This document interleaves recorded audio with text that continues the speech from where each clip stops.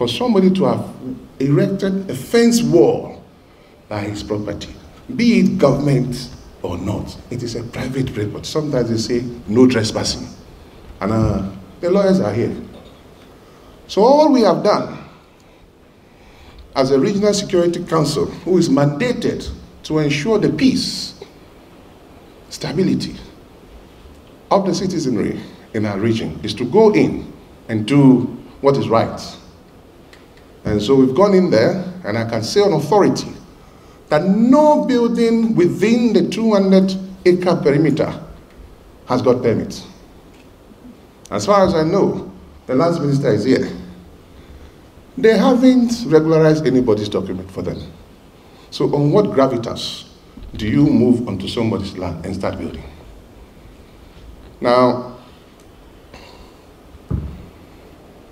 warnings and notices have been issued to them on several occasions, started from 2021. In fact, before then.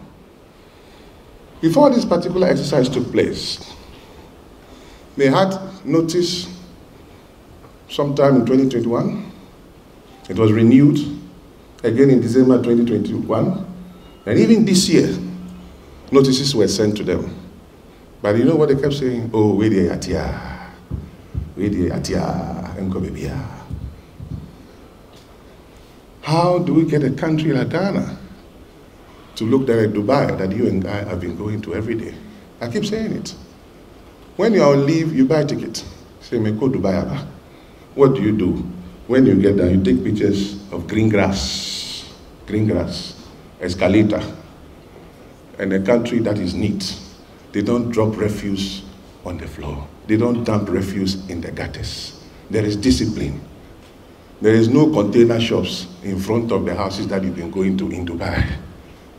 And they say Rwanda. Everybody is mentioning Rwanda. When they started, they were actually whipping people with canes. We have gone past that.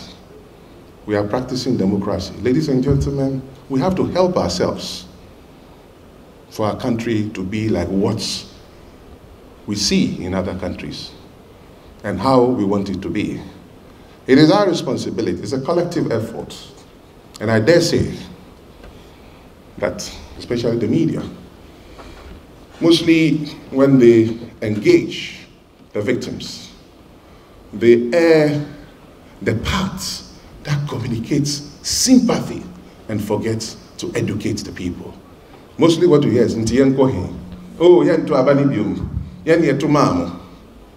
Ladies and gentlemen, I'm afraid that one day the police headquarters, IGP will wake up in the morning and people will put containers in front of the place.